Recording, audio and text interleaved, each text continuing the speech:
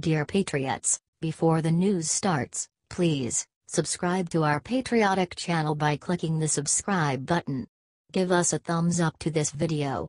Don't forget to leave your opinion below in the comments section. Share the news on Facebook and Twitter so your friends see it. Thank you. How Trump could give the Pentagon a McMaster problem.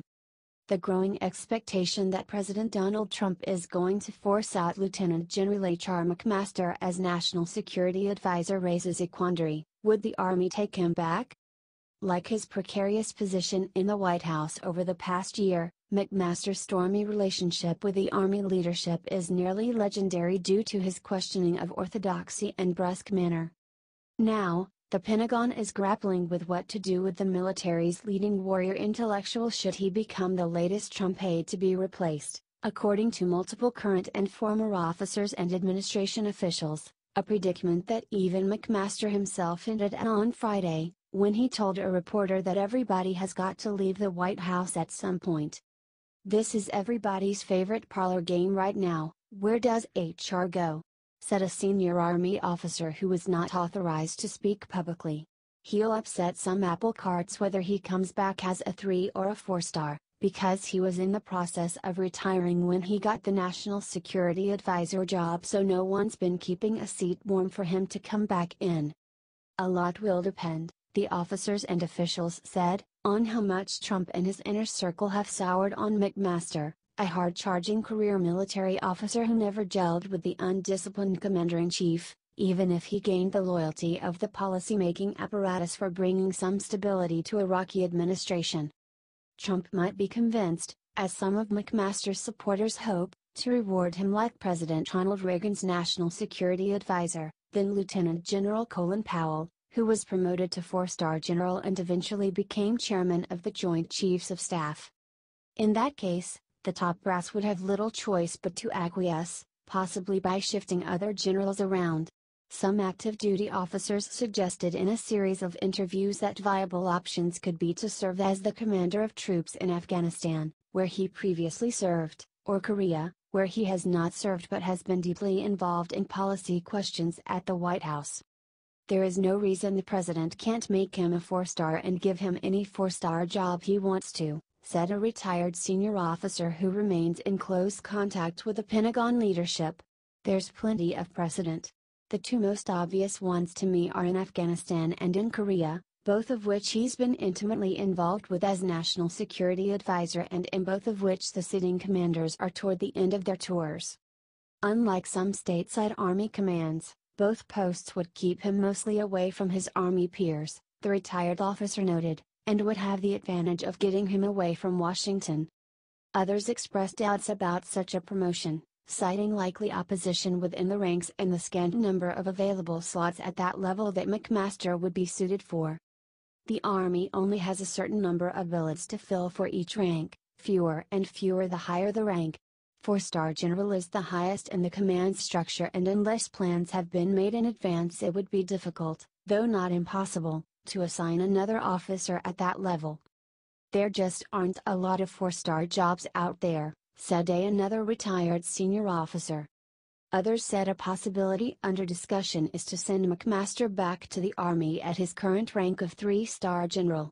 That would open up more job possibilities, such as the superintendent of the U.S. Military Academy at West Point, a post at Fort Leavenworth in Kansas, where the service trains its future leaders and develops warfighting doctrine, or running the Army's newest outfit, the Futures Command, which is just being established to oversee the service's weapons acquisition efforts. The West Point or Fort Leavenworth jobs could be potentially good fits for McMaster's academic pedigree, including his Ph.D. in military history. If he came back as a 3-star, there's the superintendency at West Point for which he would be very well suited and which would probably be appealing to him, said the active duty general, who spoke on the condition he not be identified discussing internal discussions. "Taking him to an academic setting would seem to make the most sense. But it is the Futures Command," the officer said, "that is the one that I've heard most people mention as a possibility." Yet offering McMaster such a new post with no promotion can also be seen as a slight.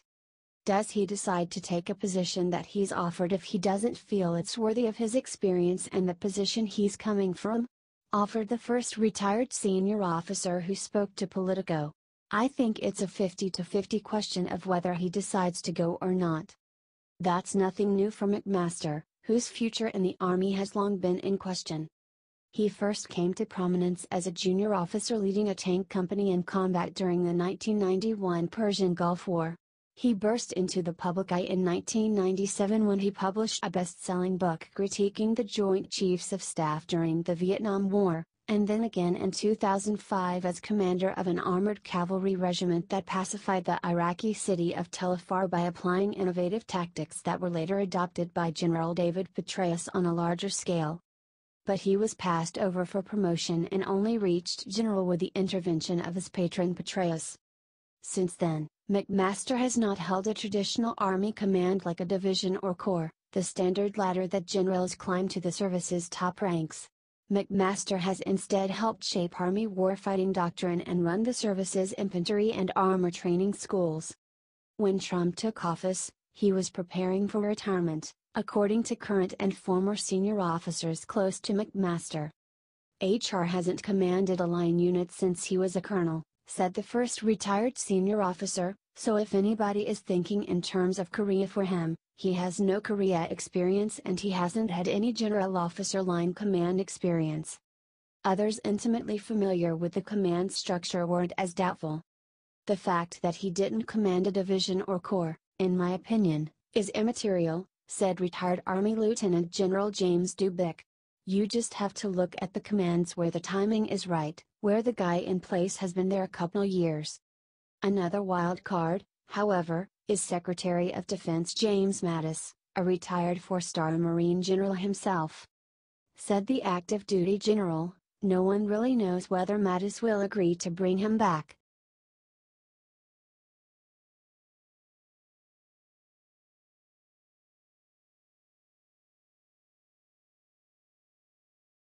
Trump slams Comey, mentions Mueller for first time in tweet. President Donald Trump on Saturday upped his attacks on former FBI Director James Comey, accusing him of turning a blind eye to lies and leaks at the agency as the firestorm over the firing of Comey's deputy, Andrew McCabe, continued.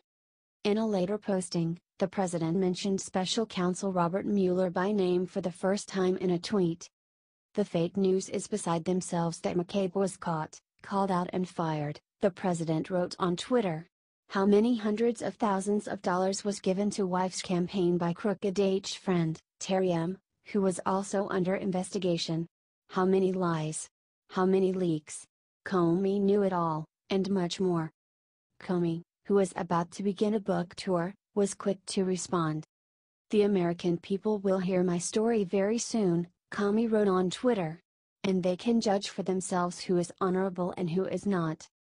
Earlier, Trump attacked officials at the highest levels of FBI and Justice and State Departments, tweeting, as the House Intelligence Committee has concluded, there was no collusion between Russia and the Trump campaign.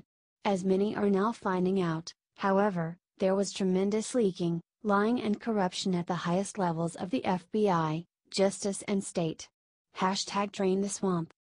The back and forth came a day after Attorney General Jeff Sessions fired McCabe, saying the FBI deputy director had made an unauthorized disclosure to the news media and lacked candor, including under oath, on multiple occasions. The president has long targeted McCabe, a key Comey confidant, over campaign donations received by his wife when she ran for Virginia State Senate, claiming it was evidence of a plot by Democrats and the deep state to smear Trump after his 2016 election win. Trump fired then FBI Director Comey in May 2017. The House Intelligence Committees concluded earlier this week that there is no evidence of collusion between Trump's campaign and Russia during the 2016 election, although top Democrats on the committee said they were not given a chance to view the summary of the Republican-controlled panel's findings before they were made public, and have called the decision to end the investigation premature. In an interview with Politico, McCabe said the episode, including being the subject of multiple tweets from the president, had been personally devastating and tough on my family. Later on Saturday night, Trump tweeted that special counsel Robert Mueller's probe should have never been started. The Mueller probe should never have been started in that there was no collusion and there was no crime. It was based on fraudulent activities and a fake dossier paid for by Crooked Hillary and the DNC, and improperly used in fees to court for surveillance of my campaign. Witch hunt. The president had previously steered clear of attacking Mueller by name on Twitter. Kyle Cheney contributed to this report.